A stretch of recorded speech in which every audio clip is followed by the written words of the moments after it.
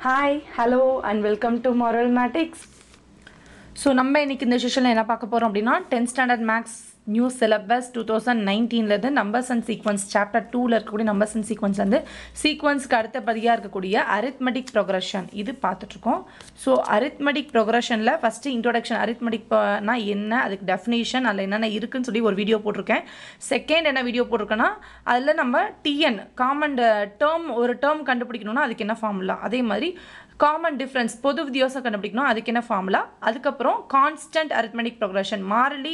கூட்டுத்தொடர் வரிசை இந்த மூணு டெஃபினிஷனையும் ஒரு வீடியோவா செகண்ட் வீடியோ போஸ்ட் பண்ணிருக்கேன் இது இன்ட்ரோடக்ஷன் பார்ட் 3 இதோட இன்ட்ரோ பார்ட் முடியுது ஸோ இதில் என்ன பண்ணலாம்னா arithmetic progression நம்ம ப்ராப்ளம்ஸ் பார்க்கறதுக்கு என்னென்ன டேர்ம்ஸ்ல இன்னும் ஃபார்முலா வேணும் அதுக்கப்புறம்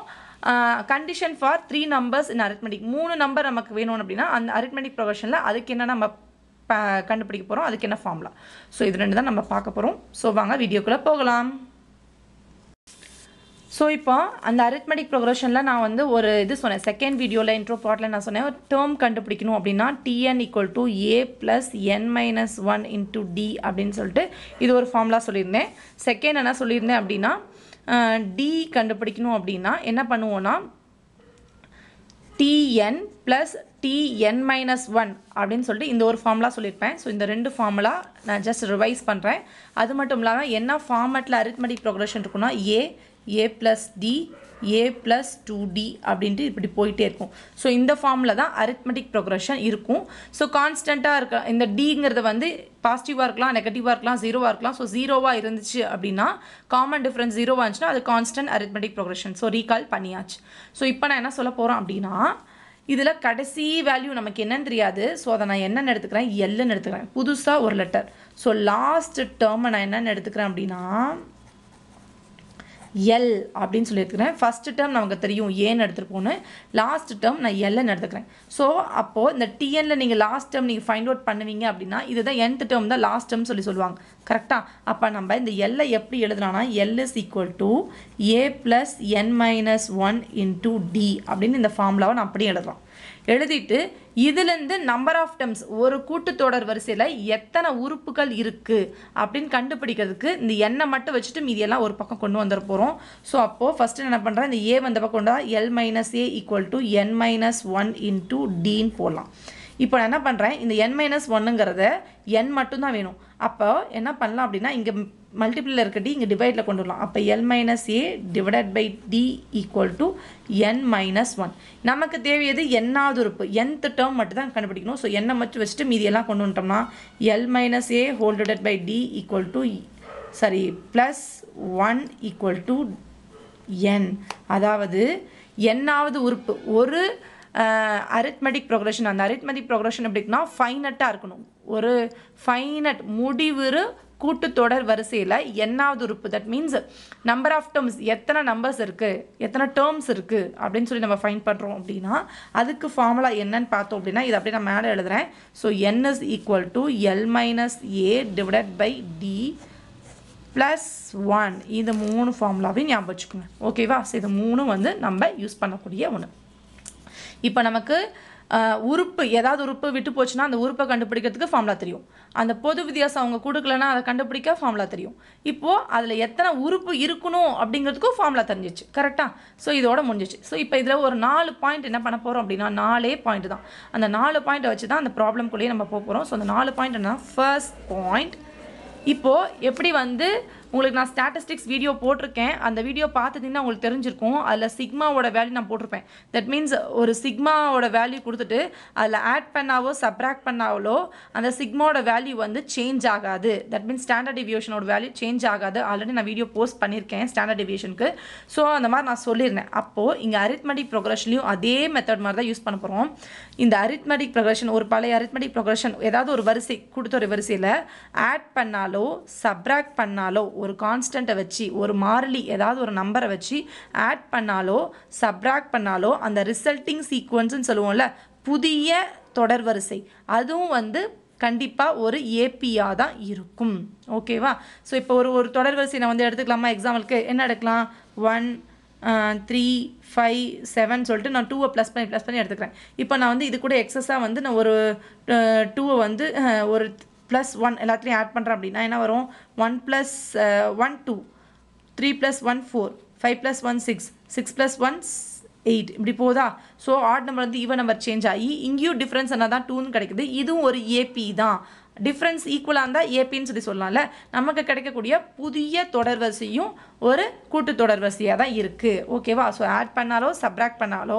கிடைக்கக்கூடிய புதுசாக கிடைக்கக்கூடிய கூட்டு தொடர்வரிசை அந்த தொடர்வரிசையும் கூட்டு தொடர்வரிசையாக தான் கண்டிப்பாக இருக்கும் அப்படின்னு சொல்கிறாங்க இப்போ செகண்ட் பாயிண்ட் என்ன அப்படின்னு பார்த்தோம்னா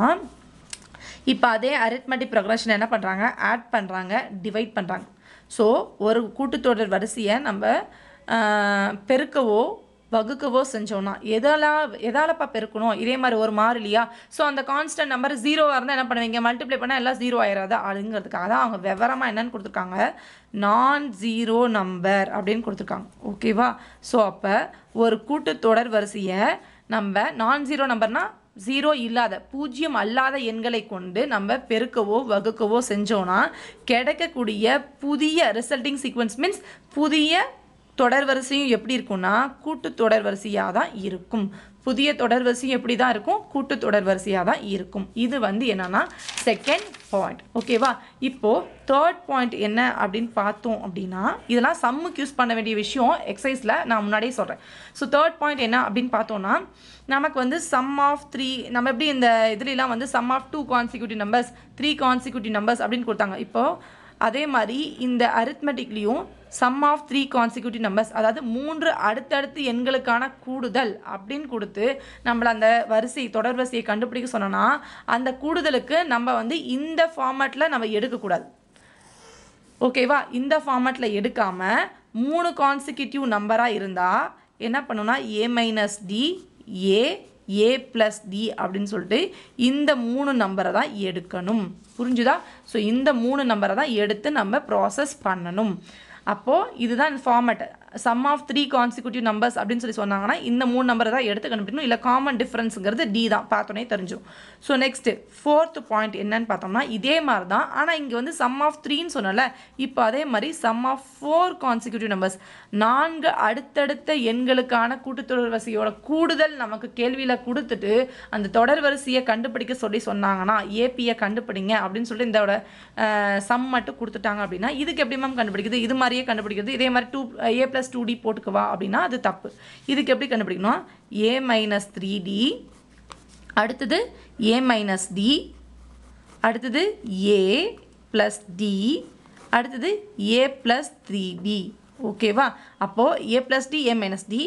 a - 3d a + d ஓகேவா இதெல்லாம் கூட்டினீங்கன்னா டிலாம் கேன்சல் ஆயிரும் அதுக்காக தான் இப்படி எடுத்துக்கிறாங்க அப்போ 3d + 3d கேன்சல் ஆயிரும் இதுவும் கேன்சல் அந்த மாதிரி தான் கொடுப்பாங்க மேக்ஸிமம் ஸோ 4 அப்படிங்கும்போது நீங்கள் இந்த டேர்ம் எடுத்துக்கோங்க 3 அப்படிங்கும்போது இந்த டேர்ம் எடுத்துக்கோங்க இந்த 4 பாயிண்ட்ஸ் தான் கண்டிப்பாக நம்ம ப்ராப்ளமில் யூஸ் பண்ணுவோம் ஸோ இப்போ ஒரு ஃபார்முலா பார்த்தாச்சு இந்த ரிசல்ட்டிங் சீக்வன்ஸ் பற்றி 4 பார்த்தாச்சு இப்போ நம்ம condition for 3 numbers to be AB இப்போ 3 நம்பர் நம்ம இப்போ AD 2 மட்டும் அப்ளை பண்ணி நம்ம வந்து அதுக்கான கண்டிஷன்ஸ்லாம் பார்த்தோம் இப்போ ஒரு வேளை 3 நம்பர் கொடுத்தா அதுக்கு என்ன பண்ணுறதுனா 3 நம்பர் என்ன எடுத்துக்கோங்க ABCன்னு சொல்லிட்டு ஒரு ஏபியில் இருக்குது அப்படின்னா இல்லை பிங்கிறது என்ன a + d கரெக்டாக சிங்கிறது என்ன a + 2d என்ன மேம் இப்போ தான் AD எடுக்க வேணாம் நீங்கள் மறுபடியும் எடுத்துருக்கீங்க அப்படின்னா நம்ம என்ன ஃபார்மேட் டக்குன்னு எடுப்போம் a + d a + 2d a + 3d இப்படி போய்கிட்டே இருக்குமா ஸோ இதுதான் இந்த ஃபார்ம் என்றைக்கும் மாறாது ஸோ இதிலேருந்து முதல் உறுப்பை ஏன்னு எடுத்துக்கிட்டாங்க ரெண்டாவது உறுப்பை பின்னு எடுத்துக்கிட்டாங்க மூணாவது உறுப்பை என்னன்னு எடுத்துக்கிட்டாங்க சின்னு எடுத்துக்கிட்டாங்க ஓகேவா அப்போ ஏங்கிறது ஏ தான் பிங்கிறது a + d சிங்கிறது a + 2d எடுத்தாச்சா இப்போ எனக்கு ஏவையும் சி நான் ஆட் பண்ண போகிறேன் அப்போ எப்படி ஆட் பண்ணலாம் அப்படின்னா a + c = ஏங்கிறது ஏ தான் ப்ளஸ் சிங்கிறது என்ன a + 2d சிங்கிறது தானே ஸோ இந்த ஃபார்மேட் நான் இங்கே எழுதிட்டேன் இப்போது இந்த ஏவையும் கூட்டினா 2a + 2d அப்படின்னதுலாம் இப்போ 2 நம்ம காமனாக எடுக்கலாமா எடுத்தோம்னா a + d அப்படின்னு கிடைக்கும் இந்த a + dங்கிறது என்ன ஃபார்மேட்டு ஆல்ரெடி நம்ம எடுத்திருக்கோம் பின்னு எடுத்திருக்கோம் அப்போ 2b அப்போ a + c = 2bங்கிறது தான் இன்னொரு ஃபார்முலா இங்கே சின்ஸ் c = a + 2dன்னு போடணும் அதே மாதிரி சின்ஸ்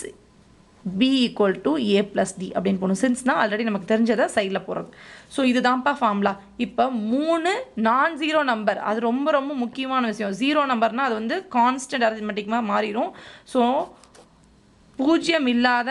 3 நம்பர்ஸ், அதாவது 3 எண்கள், தமிழில் ஃபுல்லாக சொல்கிறேன். ஸோ பூஜ்ஜியம் இல்லாத 3 எண்களை எடுத்துகிட்டு அது ஒரு அரித்மெட்டிக் ப்ரோக்ரஷனாக இருக்கும் அப்படின்னா கண்டிப்பாக அது வந்து a + c = 2bங்கிற ஃபார்மேட்டை அட்ஜஸ்ட் பண்ணும், அதை தான் கொண்டு வரும். ஸோ இந்த ஃபார்மேட்டில் இருந்துச்சுன்னா இதுனா இது வைஸ் வெர்ஷான்னு சொல்லுவோம்ல. ஸோ அதுபடி எழுதிட்டோம் அப்படின்னா என்னன்னா